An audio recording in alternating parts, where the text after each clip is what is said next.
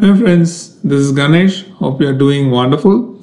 In this video, I'm going to explain the concept called multi-catch block. This is relevant to the try, catch, and end-try process or the block. So there could be a scenario where a single statement may generate two different exceptions. If that is the case, we have to capture the same in the same try, catch block. Okay, so the possible scenario would be, okay, this is the block try, catch, and end try.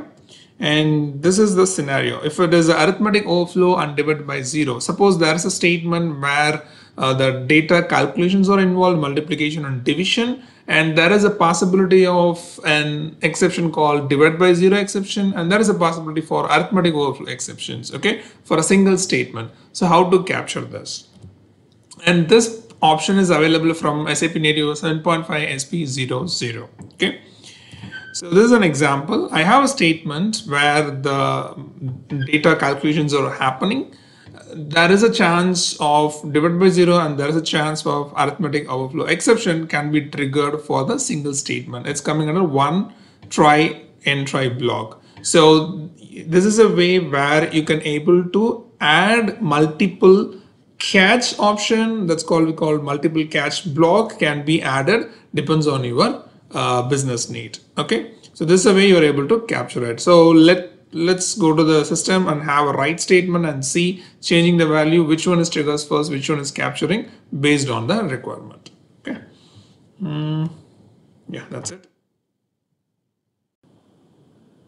So this is my system, and let me have some variables declared. B type I value 2, C type I value 0.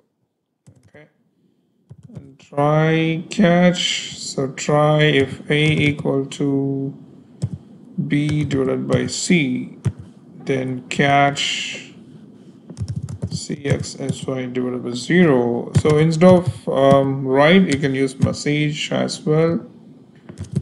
Divide 0 issue. Type I. If not, I want one more as catch CXSY arithmetic overflow. Okay.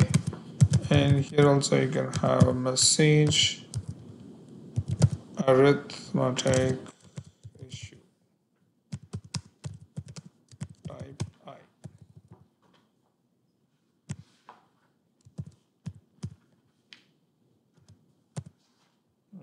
Okay, that's it. Pretty printer. So now it's going to be this one, or maybe I can say B into 2 divided by C. Okay, act toward it. So expecting the first exception to be captured here is divide 0 issue is coming. So now I'm going to change this as 1 and B into some random values here. Activate and execute. So here it comes arithmetic overflow issue. So one particular statement, you can have two different exceptions. So if you see, if it is 0, what will happen?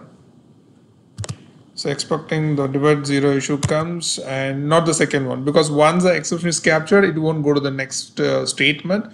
So it's not like, even though the statement has two exceptions can be triggered, one is for 0, one is for arithmetic flow, it won't happen, because once the exception is triggered, that's it.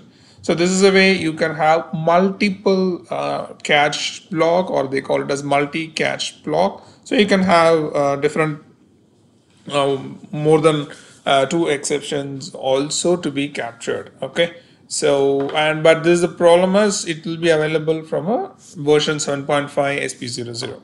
Just try this and make use of it. If you come across anywhere that there could be a more than one exception has to be captured, okay, for a same statement. Just go through it, and if you have any doubt, please let me know. Thank you so much for your time. See you in the next video. Bye.